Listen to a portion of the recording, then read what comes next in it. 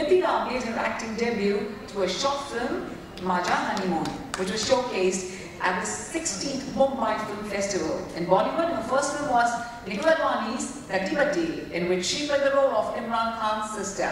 She also sang a song called Maharashtra Desha in association with the Bhartiya Digital Party. In February 2018, the Forbes India named Mithila in their 30 under 30 list of young achievers. Can we please have the young achiever on your stage, Miss Mithila Palkar? Hearty congratulations to the gorgeous and stunning Miss Mithila. And it feels absolutely fabulous to be in the Forbes amongst the top 30 below the age of 30. I'm going to request you to speak a few words, Ms. Mithila. You've been an inspiration to so many. Thank you so much. Thank you, WBR, for deeming me fit to receive this.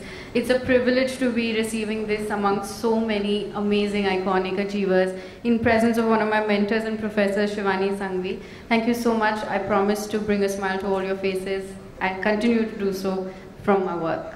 Thank you.